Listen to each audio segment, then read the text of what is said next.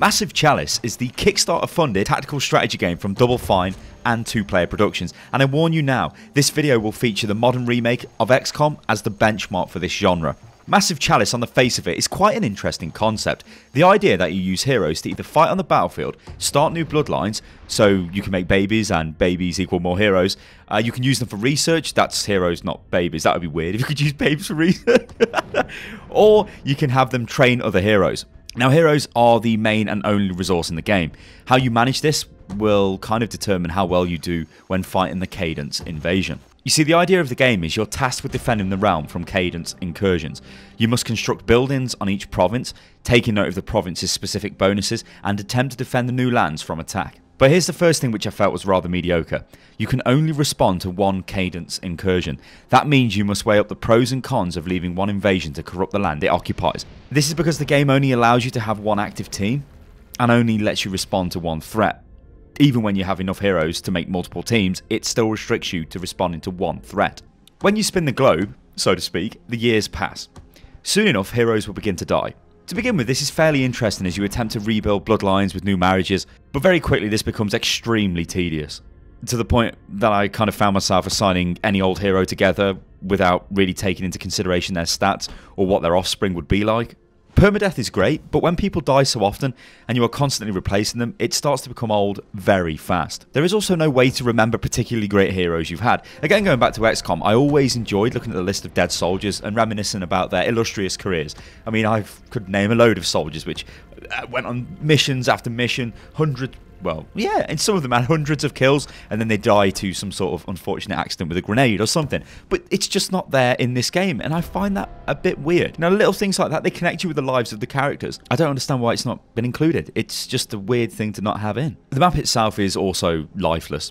I mean, you're playing this game for hundreds of years. You'd expect something to change. You'd expect, well, I guess life on the map.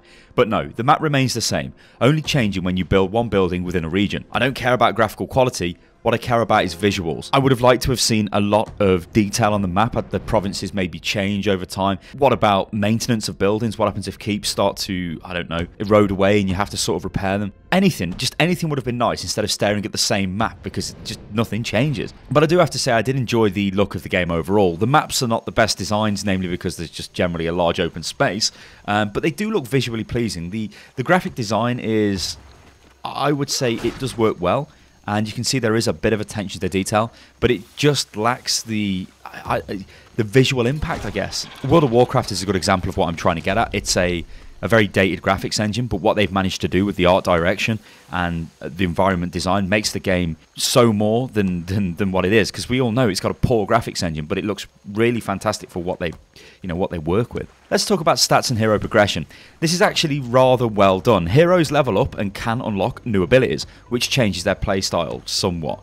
Heroes also lose experience as well when they take damage, and that's pretty good. I like features like that. You don't really want to take damage. You also lose the ability to cast spells and stuff, and you, basically lose the ability to use your abilities when you take too much damage. So let's talk about what I really don't like, and what makes Massive Chalice just a mediocre XCOM clone, and that's at best. And that's actually being quite generous to this. The combat is bland. It is really bland. Combat tends to take place in open areas, with combatants simply standing around in the open, exchanging attacks and using abilities. There's no cover. No cover in the sense of XCOM anyway. You can hide in bushes, but without a cover mechanic, the game's tactical strategy, well, it suffers. You've got no incentive to move to areas to obtain cover. I just found myself running in and steamrolling the enemy time and time again. There's no flanking either, which again is kind of weird. You would expect those to be kind of staples of this genre, but again, I don't understand why they're not in this game. Heroes are not locked into a turn order, and I don't like this. Being locked into a turn order forces you to think about the outcome. It makes these games more difficult. Massive Chalice, it lets you move in any order during your turn, which, well, that basically means you can really take advantage of the enemy's positions, and quite frankly, it reduces the difficulty of the game tremendously. There's no reactive abilities.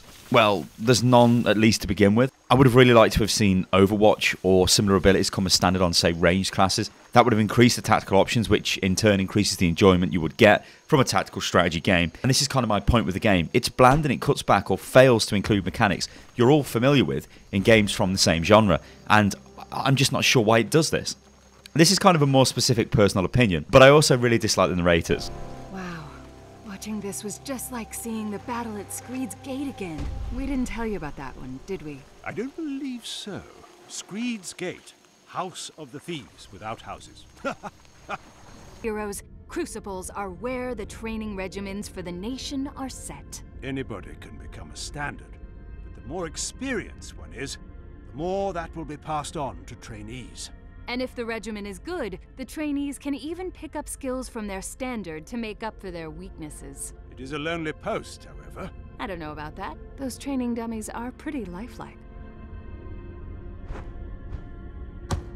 I mean, the way they deliver the lines, it's just so bland. Or, well, to be fair, it becomes bland very fast because they're constantly delivering samey lines over and over again. And I find them narrating when they don't really need to be narrating. And it's almost like background noise you don't want to listen to. And don't even get me started on that horn. Oh my god. You know what I'm talking about if you've played the game, and I'm not going to add that to this video because the noise alone is absolutely terrible. For a company that prides itself on its storytelling ability, it's pretty crazy to see Massive Chalice really doesn't have a story. So you need to stop the cadence invasion, and the way the story is delivered, and I say story very lightly, is through the Chalice, which is two personalities which talk to you randomly. That's it. There is no story, as far as I'm concerned, which is pretty poor. So in conclusion, Massive Chalice is massively mediocre, I'm afraid. It'll hold your attention for maybe a few hours, as it did for me, but after that you'll come to realise it's a rather hollow and lifeless experience. An experience I doubt you'll have much will to continue. For a game that was kickstarted to the tune of $1.3 million, I'm afraid it's just not entertaining enough. There's just not enough there to warrant that level of crowdfunding, I presume. Now, you've got to be aware that often people get confused with how much it takes to develop a game. 1.3 million on the face of it is maybe not that much to develop a game, but I still find myself thinking we should have got more for that money. You know, we really should have got more. I think it's a nice try by Double Fine and 2-Player Productions, but they've totally missed the mark. If anyone is looking to get into tactical strategy games, then just check out XCOM. Well, I know for a fact it's vastly cheaper. It's probably on sale somewhere right now, and it's just a better game all round. I mean, the only reason I could think that you would pick up Massive Chalice over XCOM or games like Xenonauts and things like that, although I must warn you, Xenonauts is a very hardcore experience, is maybe because you just absolutely like the fantasy setting of Massive Chalice. But that's the only reason I could ever see somebody picking it over those other games. See, the fact is, guys, it's just a mediocre XCOM clone set in a fantasy setting with a couple of different mechanics, but it cuts back on a load of the core mechanics you would expect to see in this genre. So there we go, ladies and gentlemen. I've been Stylosa, and this is Unit Lost. If you like the video, then give it a thumbs up. That really helps a lot. Also, don't forget to comment on the video.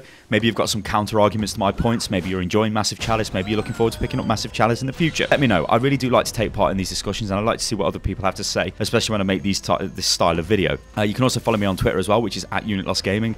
And I'll catch you next time, people. Toodaloo.